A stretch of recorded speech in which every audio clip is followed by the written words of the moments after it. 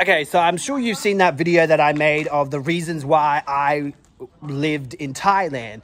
Well, they were the reasons why I used to live in Thailand, but that is not the case anymore. I do not live in Thailand, and I'm actually here visiting for a couple of months. Today, I'm going to give you guys 3 reasons why I don't want to stay in Thailand. And I'm actually going to tell you why I come back during a certain time.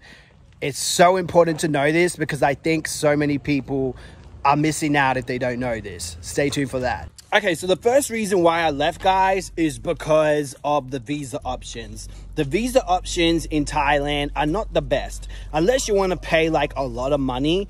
But there are things that are coming soon that are changing. There's going to be a digital nomad visa coming soon, an actual digital nomad visa, etc. But when I was living here 4 years ago, those options weren't there. It was only the elite visa. And I just didn't feel like that was worth paying that much for an elite visa. You still have to go immigration like every 3 months. So like, or 1 month, I don't know, I think it's 3 months. And I just didn't see what was worth getting a elite visa for me personally. But other people may see the reasons to get it, okay? Now, the visa that I was on was a student visa, okay? And let me tell you why that was a problem as well for me. So on the student visa, I did hand-to-hand combat fighting with like someone who was a part of the military. So it was really cool and I learned a lot of really good skills, especially as a digital nomad. When you're traveling the world, it's a good skill to have self-defense. The problem with that is that you had to be around the school. You know, I was only training like around, I think, 4 or 2 hours a week. It wasn't too much. Every 3 months, go to immigration. And it was annoying. It was annoying that I had to go to the school, you know, even though it was less time. Then it was harder to travel out. It was hard to go out to other cities for a long period of time, etc. There are some ways around that, but you can't do it all the time. So yeah, that was annoying that I had to do that. And you know, I was here for 3 years, so I should have been studying Thai, but in this particular school they did like all the paperwork and stuff like that. So I did come. They handled all my paperwork, so they made it like really easy for me. And yeah, so that was another problem. I didn't want to continuously being a student. And I do wonder, how long can you keep being a student? So I do know there's other people that have been students for like years. And that's how they're able to stay here for such a long period of time. So in Mexico, for example, you can get a temporary resident visa. And you only have to go once a year. And then you can get a visa that's like 2 years, and then you get your permanent visa. Like, it's pretty easy.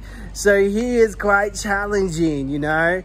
I think though, I got 1 property here. I would only need, I think, maybe 2 more properties, and I will be able to get an investment visa, I'm pretty sure. So if you have the money, but not everyone has that type of money. So yeah, there's that. But I do recommend doing the student visa for like 1 year. It is worth it. It's just over time, it's going to be kind of annoying. Before I go to my next point, I have to show you guys my favorite snack in 7-Eleven in Thailand.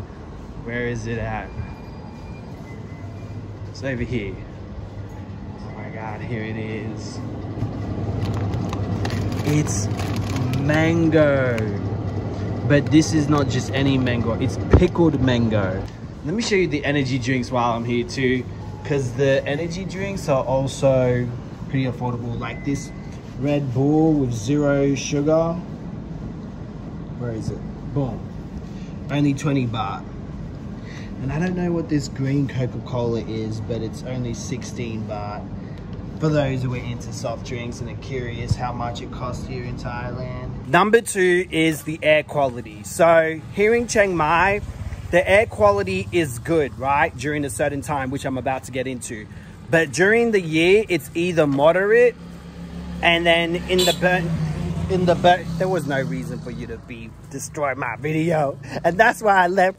Yeah, so the air quality is really bad, and I just didn't want to live a life where I always consistently had to wear a mask to protect my lungs. When I was staying here 3 years ago, when it was during the moderate season, so the air quality wasn't so bad, it eventually got caught up to me and I started coughing up this weird white phlegm. I'm like, what's going on here? And did some research and I worked out it was due to the poor air quality. Asia's air quality is like one of the biggest problems and something that is going to be a challenge to tackle.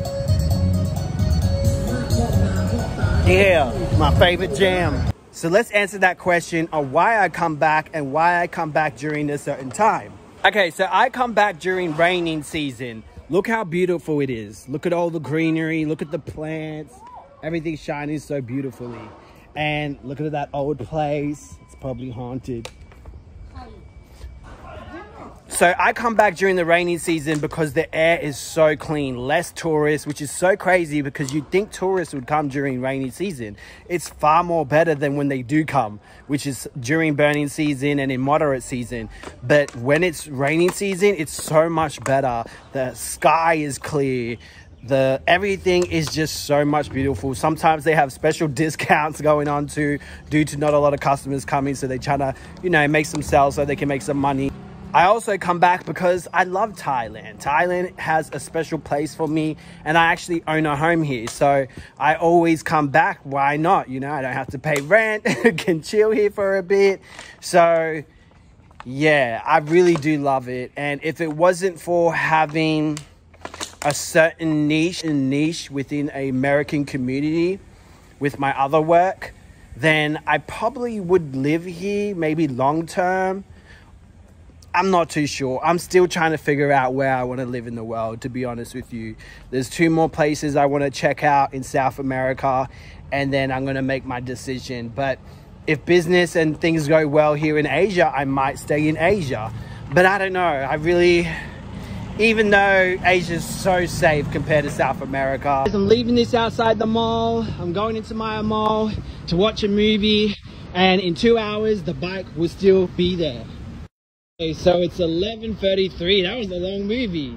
I arrived here around 9 something, so here it is, still no one's stolen it. South America has a special place for me, you know? So, I don't know, we'll see what the future holds. So I end up hurting myself really badly. Watch and find out what happens.